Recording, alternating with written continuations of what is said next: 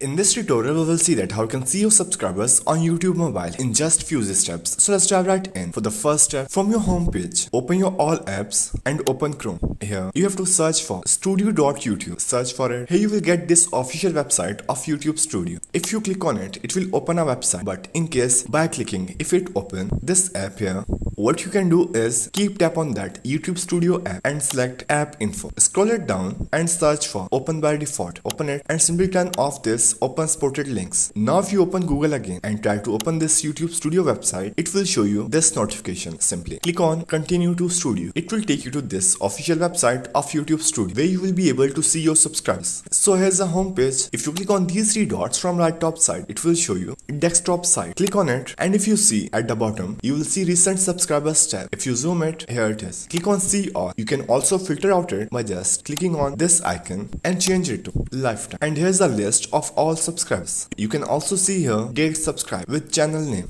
So that's how you can see your subscribers on YouTube mobile in just few easy steps.